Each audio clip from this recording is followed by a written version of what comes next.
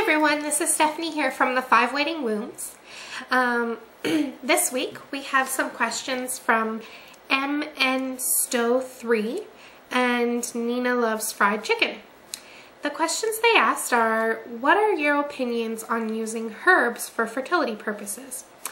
Also, what are the best foods, drinks, vitamins to use for fertility? So I'm not much of an expert on natural methods. I have spoken with a naturopath one time before. So what I did is I did a little bit of research.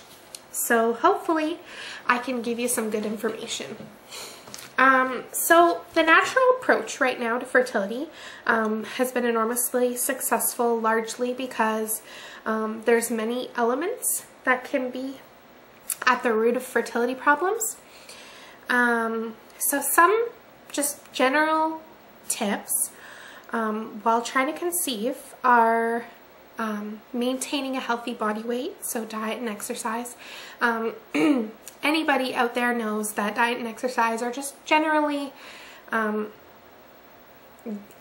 it's just generally a good thing for a healthy lifestyle, especially when you're trying to conceive.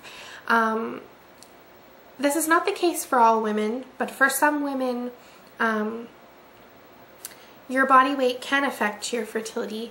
This is not the case for everyone, but it has been shown that some women who will lose at least, I think it is about 10% of 10% of their body weight.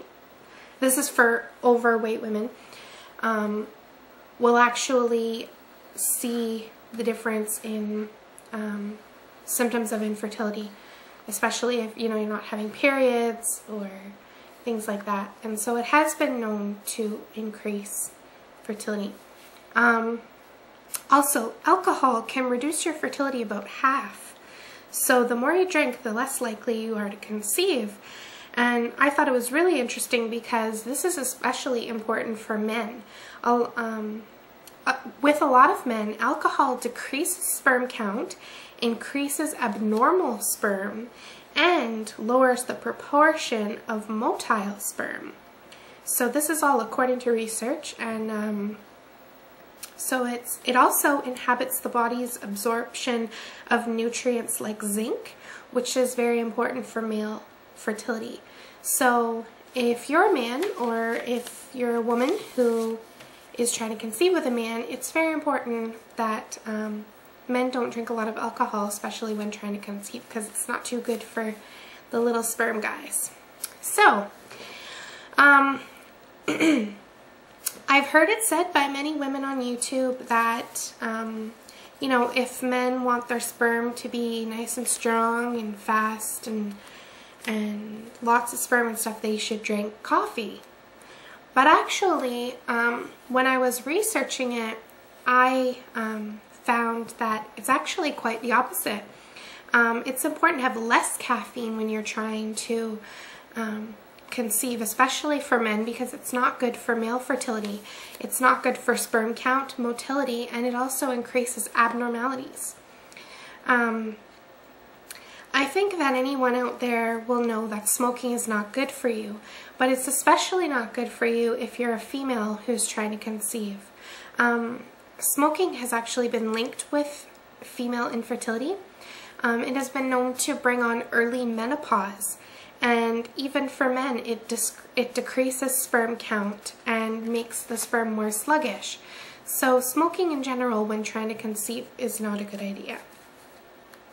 Now, some supplements that are good to take while trying to conceive: folic acid, zinc, which is necessary for the body to utilize efficiently reproductive hormones, selenium, which prevents chromosome breakage, and chromosome breakage can cause birth defects and miscarriage, and it also maximizes sperm formation. Essential fatty acids, or EFAs, are crucial for healthy hormone functioning. Vitamin E and vitamin C. And when I was looking at how important vitamin C is, it was quite interesting what I found. Vitamin C has been shown to help keeps sperm from clumping together, making them more motile.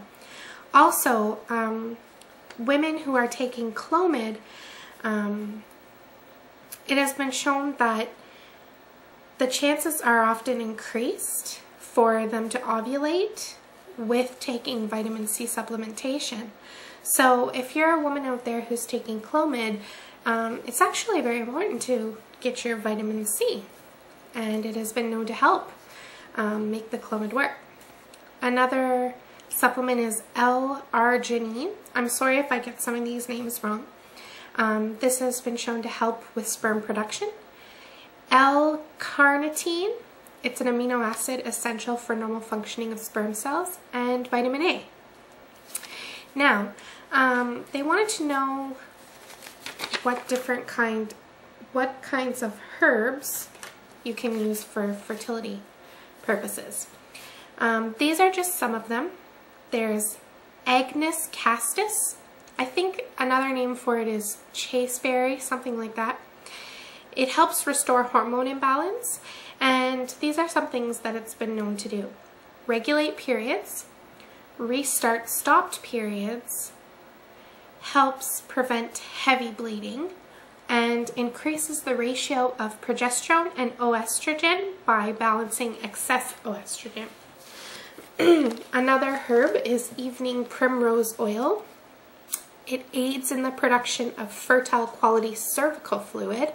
So this is important for some of you women out there who have problems with their cervical fluid. Some women, they don't have enough, or it's too dry, or yada yada. So evening primrose oil is good for you ladies. Ginseng helps improve male fertility. Now, I'm sorry if I get this name wrong. It's spelled Pycnogenol. Pycnogenol, something like that. This has been shown to improve the quality and function of sperm in men with fertility problems by a mean of 38% and 19% respectively after 90 days of use. So this has actually gone to the scientists. They've actually done the research and have found that this particular herb has helped men with fertility problems. Another herb is Palmetto. It strengthens male reproductive system. Flaxseed oil is good for both male and female fertility. It promotes male fertility and helps stabilize a woman's estrogen and progesterone ratio. Now let's go on to good fertility foods. High calcium foods, eggs, salmon, tuna, green and orange Pekoe tea has been found to help with fertility. Leafy green vegetables, nuts, whole grains, and fruits with high vitamin C. Foods to avoid when trying to conceive: obviously processed junk foods. Seafood, which has been shown to contain mercury, such as Albacore Tuna. So too much seafood is not very good because sometimes seafood has mercury in it. So just make sure that you're getting fresh seafoods if you are getting seafoods without mercury, because everybody knows mercury is not good for any of us anyways. So I hope that helps. I hope that answers some of the questions at least. And keep watching 5 Waiting Rooms, guys. We're now on Facebook and MySpace, so go on there and check us out and become one of our fans, and keep sending in your questions, guys, and your comments, and take care, guys. Bye.